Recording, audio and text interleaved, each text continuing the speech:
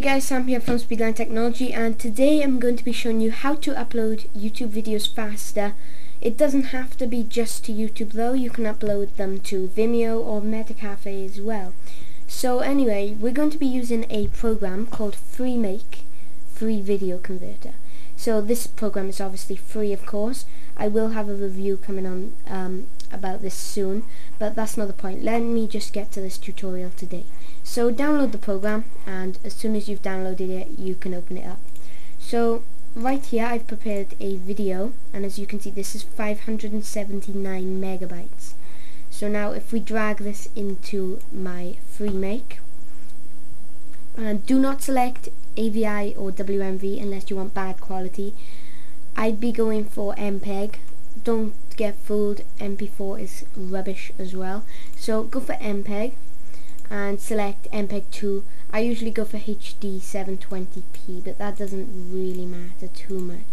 Well, it does actually, because if you go for HD 1080p, that's kind of out of this camera's range, so the megabytes do go much bigger. So if we go back to HD 720p, you can see it's gone down already quite far. We can go even further with DVD or TV quality. You can just mess around with any of these. So let's just use HD 720p a minute, and we will put it in this folder right here, and we'll say comp for compress, and now it will convert. This shouldn't take too long, it'll take a few seconds or a few minutes, so I'll see you in a second. So the conversion has completed, and as you can see it only took 3 minutes and 7 seconds, which is very good. So it doesn't take as long as a YouTube upload. So now let's find this file in resources, and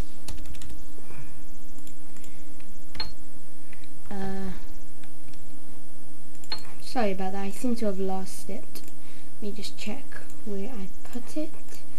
MPEG. Well, it turns out I put it in my music folder. That was very silly of me. So I'm just going to grab that quickly. Sorry about that. There we go. Right, so this is the compressed one, and as you can see they both have a different size, which is very good, and there is not much difference to the quality. Yeah, I'll put the videos together now, right now on the screen, and you can have a look at the difference in the quality and tell me what you think in the comments below. So anyway, thanks for watching this video guys, and I'll see you next time. Want the latest tech news, reviews and tutorials? Check out www.speedlinetech.co.uk for more.